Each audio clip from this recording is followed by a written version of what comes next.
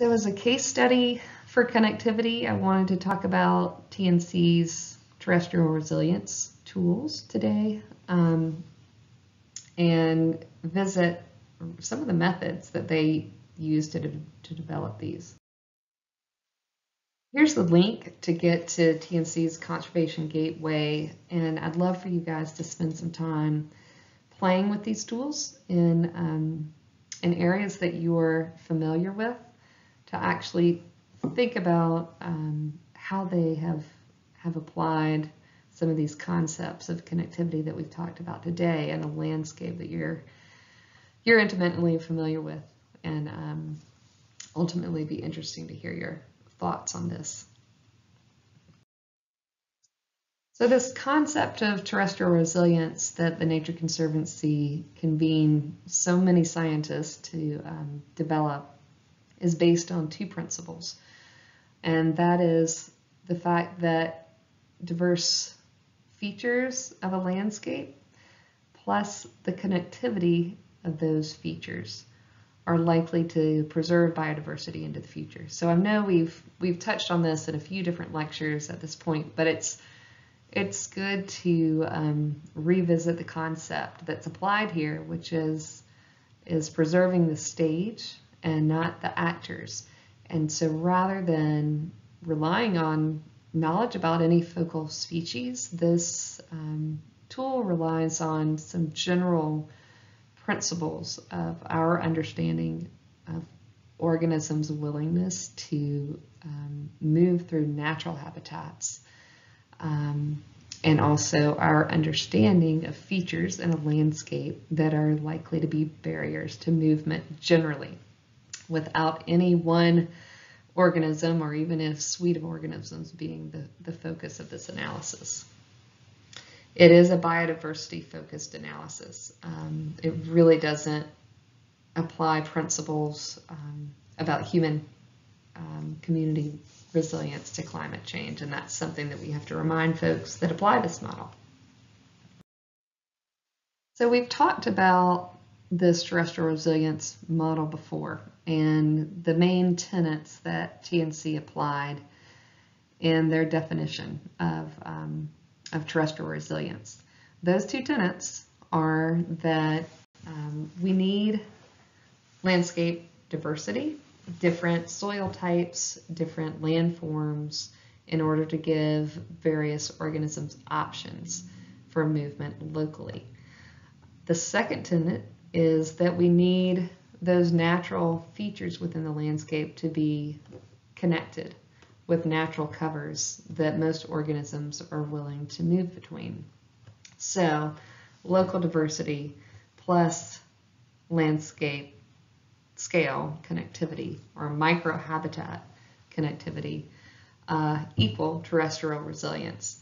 In the notes, which I'll provide to you guys with these slides, I've copied in the long description of the approach that the scientists took to looking at local connectivity. Looks at various land cover types and assigns resistance scores to those. And so this gives you a sense of the various resistance scores that were assigned. There are certain resistance scores, such as highly developed areas, that are the highest.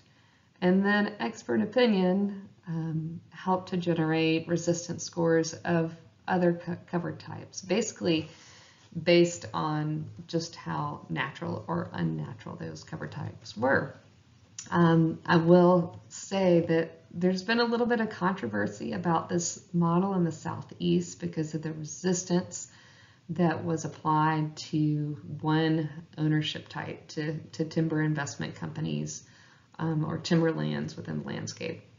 And that's been sort of an interesting thing to work through when we help groups such as Land Trust think about applying this model to their work.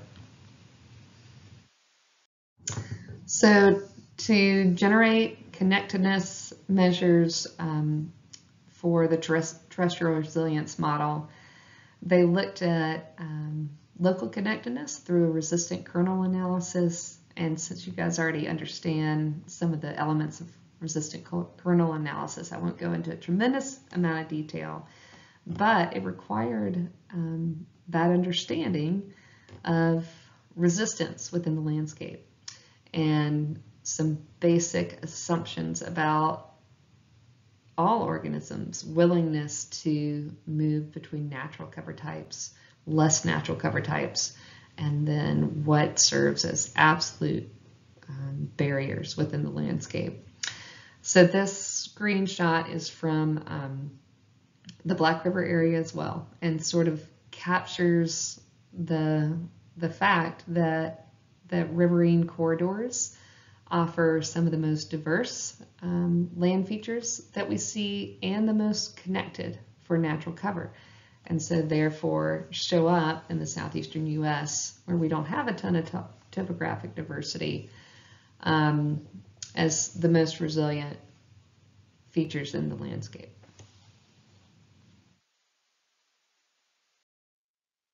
So TNC's regional flow analysis captures a different type of connectivity. It's intended to capture the ability of organisms to persist on a longer time scale and actually move both latitudinally and in some cases upslope in order to escape the impacts of climate change. So in this case, TNC used that circuitscape model based on circuit theory. The final map is really a wall-to-wall grid where regional flow is applied and incorporates anthropogenic resistance features within the landscape. It gives us a sense at the much larger regional scale where we might see movement.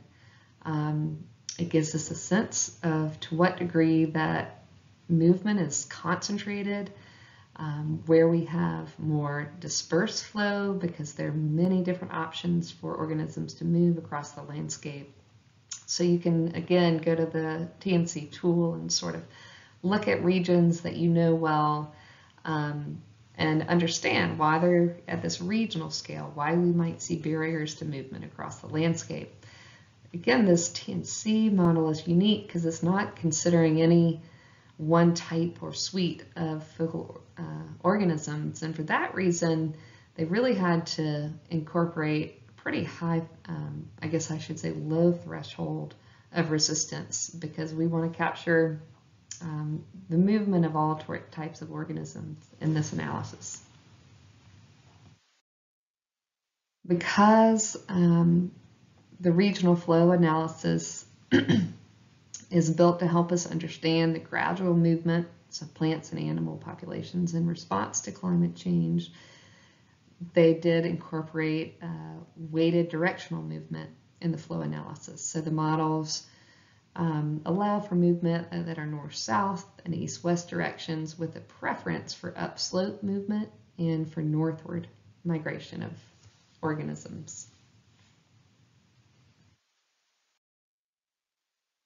So as I mentioned, when we dig into the southeastern United States and look at where we see flows showing up, we see the important role that what we might call riparian climate corridors play as both connected and diverse features in the landscape. So riparian areas, we know by definition, are those floodplain zones along water bodies. They serve as an interface between terrestrial and aquatic ecosystems and have showed up as some of the most important places that we can preserve and protect and restore in the southeastern United States.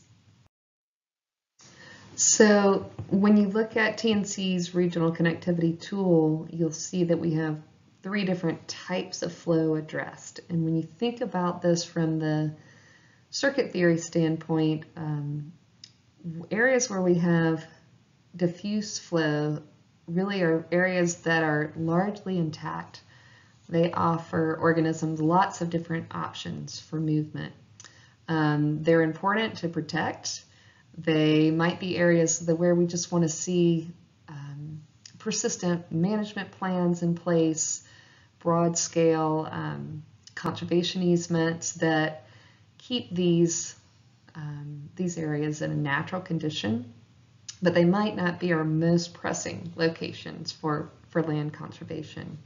But in general, preserving diffuse flow areas across the landscape is an important priority. And again, it gives lots of different organisms options for movement that might be important in future climate scenarios. We can also look at the tool and see areas that are identified as concentration flow areas. These might be some of the most urgent for land conservation action. They might be places that we consider to acquire and fee for permanent land protection and management. They are locations where the flow has been really constrained to a narrow area. They may represent some of the corridors on our landscape, but these concentrated flow areas give fewer options for organisms and might actually capture places that we have a lot of movement of organisms. And then we have areas in the landscape that are identified as areas of constrained flow. So these are areas that are imposing resistance within the landscape. They aren't providing those natural covers that organisms are going to flow through more easily. So these present a conservation challenge. They might be areas that we want to see restored, or places where we might want to, even if we end up with concentrated flow, create some natural cover to connect other areas that have more sustained flow.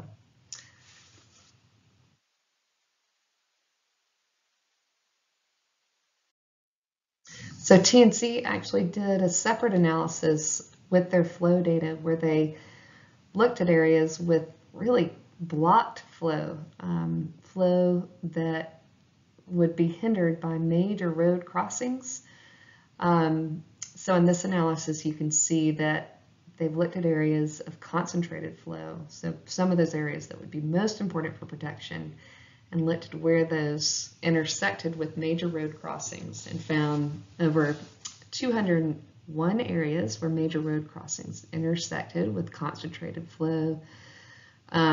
A lot of these road flow crossings were greatest in Pennsylvania, Florida, Georgia, Quebec.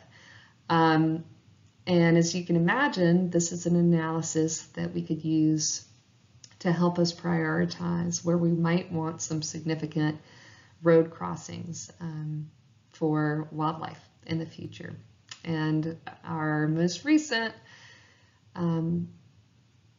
Infrastructure and Investment and Jobs Act actually incorporates pretty significant funding for wildlife road crossings, which is exciting to think about being able to apply this sort of analysis.